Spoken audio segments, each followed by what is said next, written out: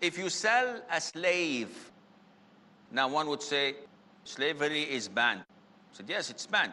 But slavery was there, and slavery is not something that Muslims should be ashamed of. Because people think that, oh, Islam promotes slavery. Does Islam promote slavery?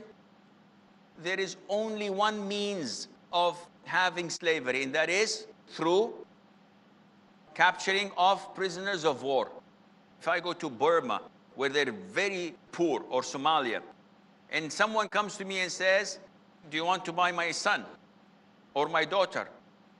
He is 7 years of age, 9 years of age. I'll sell him for $150. And he can become your slave. That's cheap. I'll buy him. Take two. Says, oh, you get one free. So is this halal? Definitely not. This is a free man, a free child. I cannot buy. The only means of slavery in Islam is through prisoners of wars, non-Muslims,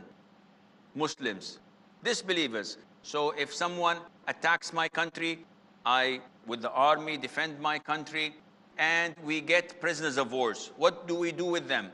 Send them to Guantanamo. No, we enslave them. Oh, this is against human rights. Well, them attacking us is human rights? It's okay, Annie? No, this is human rights. How? He is a slave. He's like an animal being sold and bought and not having rights. Yes, but this is for his sake. Come on. How can it be for his sake?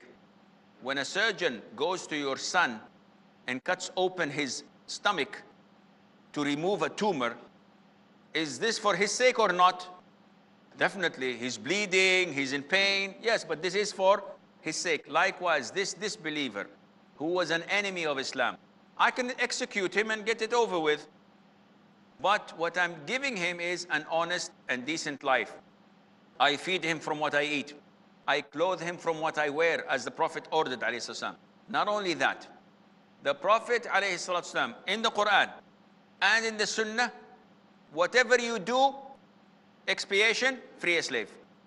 So if I have intercourse with my wife during the month of Ramadan while fasting, this is a sin. It invalidates my fasting. What to do? Free a slave. If I'm driving and I kill someone by mistake, expiation, free a slave. If I tell my wife that I don't want you and I am not even going to touch you, you are exactly like my mother, then I feel remorse and sad, and I would like to continue living with her, free a slave. If I say, Wallahi, I will not come to your school tomorrow, and then I change my mind, expiation, free a slave. And it goes on, everything in Islam, free a slave, free a slave, free a slave. Does Islam promote slavery?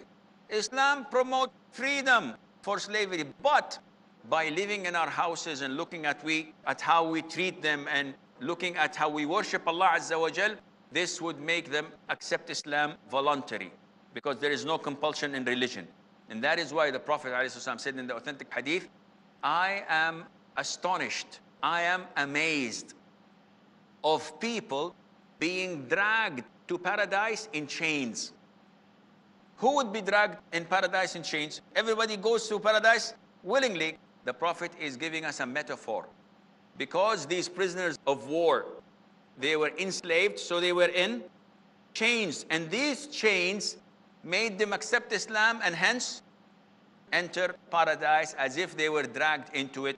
So, this is not our topic, but you have to clarify things, because when people talk to you about Islam and you don't know the beauty of the religion, you will feel inferior, you will feel weak. Said, yes, oh, I'm sorry, yes, Islam promotes slavery. No, it's not like this. And always turn the tables on their heads. Not physically, but so that they would say, oh, a terrorist, he's putting the tables on our head now, we have wounds, we're dying.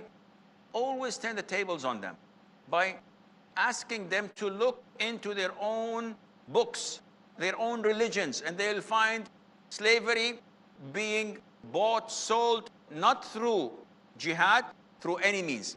As long as you can capture someone and sell it, then this is permissible. In Islam, alhamdulillah, it is the greatest religion. And if you study it, you know why. So